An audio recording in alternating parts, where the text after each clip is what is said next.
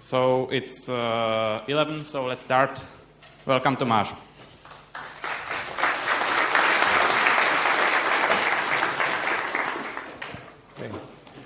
My name is Tomáš Mráz. I work in Red Hat Czech in Brno, in Czech Republic, and I am a principal software engineer in the crypto team. Basically, we work about all the crypto technologies in Red Hat Enterprise Linux, and also Fedora, of course. What we will be discussing today, we start with some motivation. We will talk about crypto policies in general, about custom crypto policies, which is a new addition to this tool, and we will also talk about, we will show some examples of custom crypto policies. We will talk about future a little, and there will be summary. For the motivation, cryptography and cryptanalysis goes hand in hand, and basically the evolution of algorithms and protocols is faster and faster. You can never be fully sure that once you deploy something that in next year it will be secure enough. So you need to accommodate for the changes. Here is some example of changing technology in terms of crypto protocols, TLS. You can see here how the protocols were, when the protocols were standardized and when they were insecure.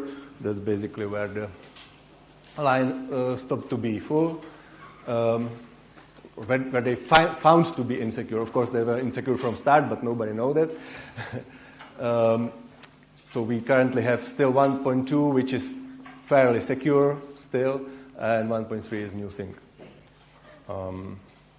So you have some pretty nice guides how to set up your web server, SSH server, whatever other application.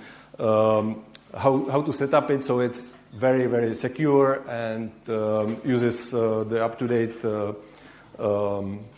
algorithms and protocols and so on. But these guides, here is one of the example, are very, very long, and you have to go through them, set up, change configuration files, so on.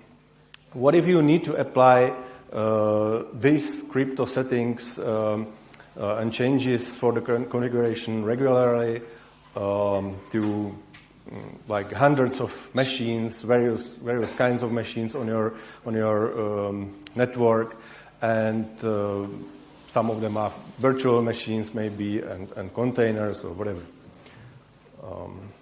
And the other thing, to complicate things even more, various machines usually have different needs or levels of needs to communicate with legacy devices. Various old hardware, Cisco boxes, I don't know what you can have on your network. Crypto policies come to rescue because they are centrally managed on the system. They provide you multiple pre-designed policy levels, and they also simplify FIPS support if you care about it. If you are enterprise, you want to sell to U.S. government or related institutions. Central. What does it mean? It's central managed on the system. There is a single command: update crypto policies --set, and you provide a level you want to set on your system. This single command manages configuration for all these core crypto libraries, as we call them, and also some applications on the Fedora or RHEL system. These are basically all the core libraries that are used by the base system applications. So when the update crypto policies command runs, it transforms a simple policy definition file into separate configuration file snippets that are loaded and or included by the configuration files of these libraries or applications. Let's talk about the levels that we provide, which we kind of pre-designed. The most lenient level is legacy, which provides you 64-bit security about. It also enables RC4 and 3DES, but only for some applications. For the applications or libraries where we decided that it's not longer relevant at all, it's also disabled for these. The default level, here are the levels for Fedora actually. The default level still enables TLS 1.0 and TLS 1.1, but disables all the RC4 and 3DES. The next policy level, which is actually the default for Red Hat Enterprise Linux 8, enables only TLS 1.2, and it also requires Diffie-Hellman parameters to be larger than 2 kilobits, the same for RSA and DSA. But there was, at the time when we started for Fedora, it was not acceptable because it still broke some websites. But I suppose that in the next release we will drop or change the default for Fedora as well to this level. The future level is kind of special because it allows you to test whether your application or system or whatever is prepared for some of the future changes.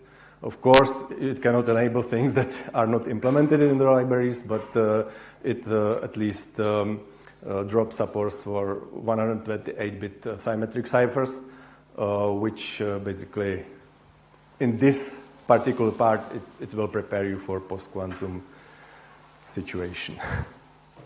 And the FIPS policy is special because it removes support for all algorithms that are not approved for FIPS. The simplification of the FIPS mode with the crypto policies is provided also by having just a single command that will enable the system FIPS mode for you. Because previously, for example, on Red Hat Enterprise Linux 7 or older releases, you had to follow a few steps that you would have to do to enable the system FIPS mode. Now you just run a single command and reboot. So to summarize, the system crypto policies provide central management on the system by single command that controls all the core crypto libraries and applications using crypto. There are multiple pre-designed policy levels which provide up-to-date security, also communication with legacy systems or preparation for future. And there is a FIPS support provided as well, and simplification of the FIPS mode enablement. And where you can get this tool on current Fedora versions or all the supported Fedora versions and Red Hat Enterprise Linux 8. But what if the predefined policy levels don't match your requirements? Now custom crypto policies come to rescue, which is a new improvement of this tool.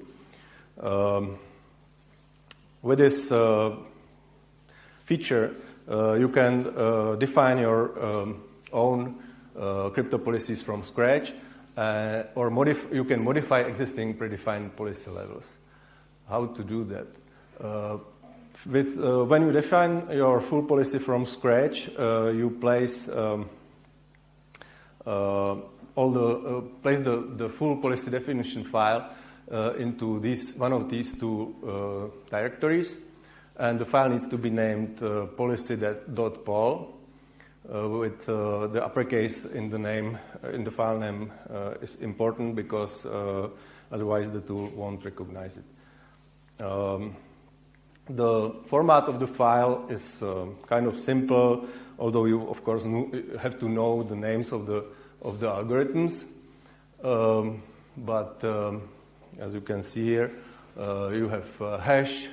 It's a simple key equals value format where most of the values are lists of algorithm names, such as here we can have all the various hash algorithms. This is actually excerpt from user share crypto policies future poll, and provide, as you can see, only SHA-2 and SHA-3 hashes are enabled in the future policy. Here is the setting for key exchanges. This is the group key. Again, you can see here that these are the Danvers or the safe crypto curves, and here are the normal NIST curves and normal Diffie-Hellman parameters of these lengths.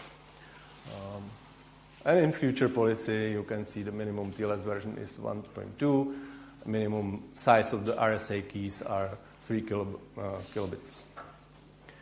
Of course, there are other values for symmetric ciphers, signature algorithms, and other parameters. But you might probably not want to design your policy from scratch, full policy from scratch. One of the reasons why not to do that is because the various crypto backends have, or the way how the policy is transformed into the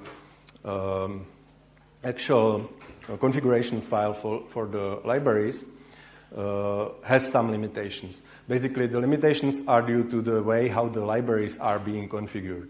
We did not, we added some changes, but we did not try to really reinvent all the configurations for all the libraries. So there are definitely some limitations on what you can set with one library and another. And for that reason, it might be a good idea to just modify existing policy with the so-called policy modifier module. These modules need to be placed into the modules subdirectory, and they have a different suffix pmod. Again, the uppercase in the name of the module is important. So here will be some examples of the modifiers. For example, you can disable SHA-1 hash. You just basically apply these changes to the original policy. That means minus SHA-1 means remove SHA-1 from the list of the hash algorithms. Minus RSA PSS SHA-1, RSA SHA-1, ECDSA SHA-1. Remove these signature algorithms from the list of signature algorithms in the base policy.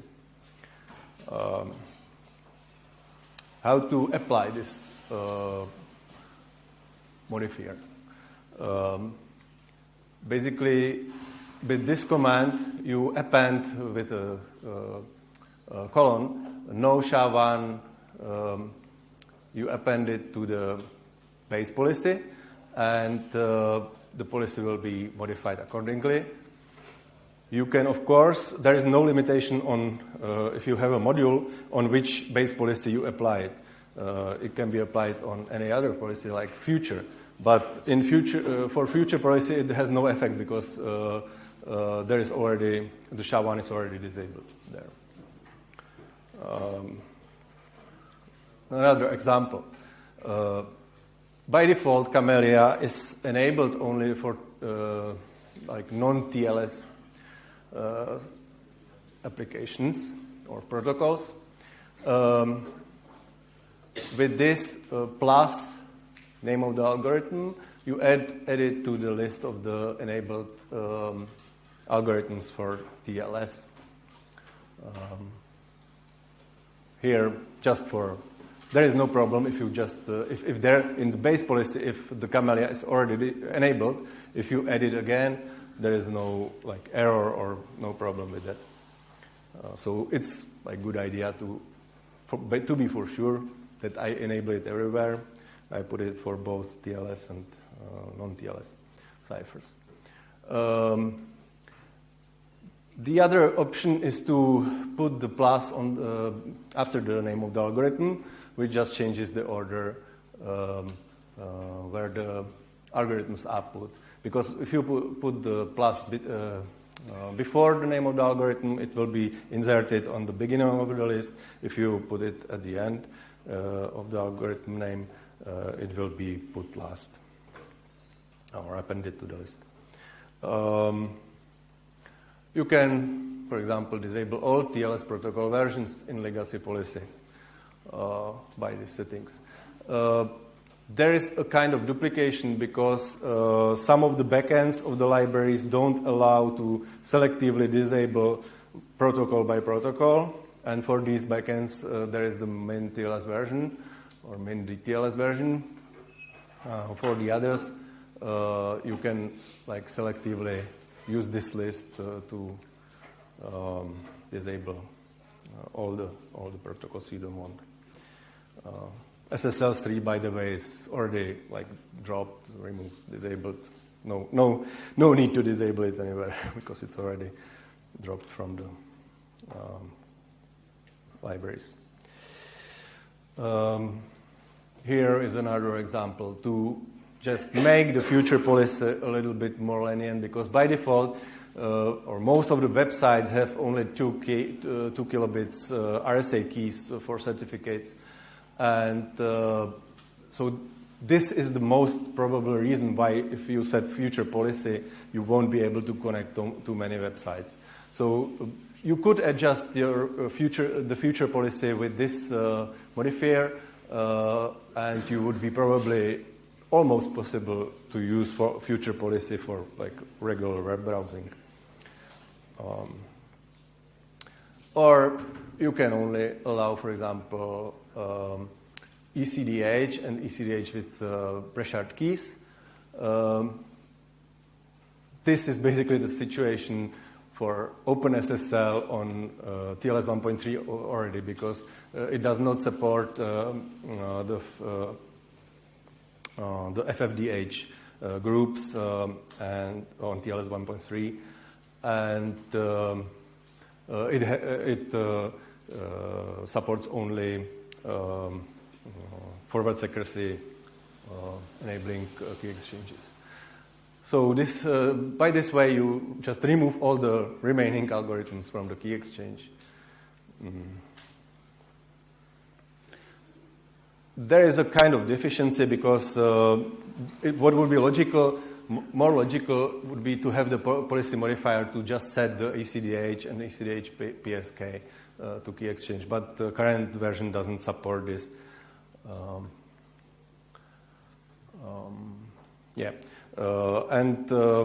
The policy modifiers can be applied, like multiple policy modifiers can be applied at once. So basically, you just put all these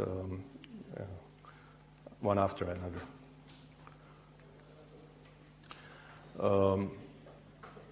The important thing to understand is that the generation of the actual configuration files for the libraries is done at the configure time, basically when you run the update crypto policies script. This is important because this allows for like changing things in new versions of the update crypto policies. tool. For example, OpenSSL backend could allow more fine-grained selection of the algorithms, because currently it's kind of simple. Or even new backend could be added to be supported. For example, we are planning to have, for example, Go language supported with a separate configuration. So you would not need to like regenerate your policy files or whatever. You would just automatically on the upgrade of the package, the configuration will be updated and everything will be good, hopefully. So to summarize, with custom crypto policies, you can define your crypto policy from scratch in a simple policy definition file, or you can modify existing predefined policy levels by adding or removing enabled algorithms or protocols. And the generation of backend configurations is done when update crypto policy script is run. The future plans. One big thing ahead is handling of SHA-1 deprecation. This is one of the reasons why we need to change the backend for OpenSSL. We need to be able to basically selectively disable SHA-1. Currently, this is not possible easily. And yeah, that's basically what I've already talked about. The fine-grained backend configurations for GNU TLS is already improved. It was in previous versions. It was on the more similar level to OpenSSL. Yeah, we would like to, at some point, think about data at rest support, but that's a much harder topic. Currently, mostly the crypto policies affect only the protocol usage of our algorithms in data in transit. So, quick summary, single command to rule them all, the algorithms and libraries, multiple predesigned policy levels, custom crypto policies can be created from scratch or by policy modification, and there is simple policy definition format. Thank you. Any questions?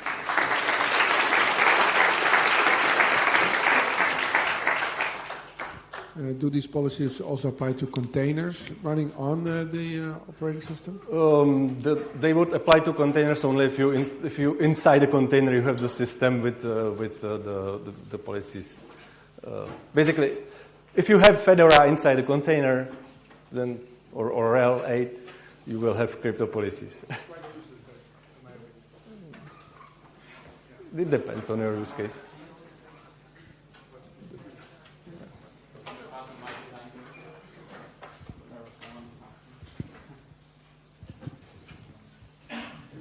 Is there any support to distinguish between client and server connections? So, say you're trying to insist that clients connect to your service with this particular level, but then your service then has to connect to another service with a different level. Does that make sense? So you've got a legacy, like so you you're mean talking to a legacy system, say. If you have like multiple systems connect, like well, just between the connecting client and then say your service has to then connect another legacy service which has you can't control the crypto you can use on it. Yeah. Can you define a policy for the incoming connections to be at a high level, say for the clients on the general internet, but then you can have a lower level for your connecting to your legacy? Maybe I don't understand the question really, but basically the policies apply to the whole system. They don't selectively apply to servers, clients, whatever. They are like kind of general things to be simple, like for the admin to select. So. Okay. So if you have any questions further, I will answer it outside.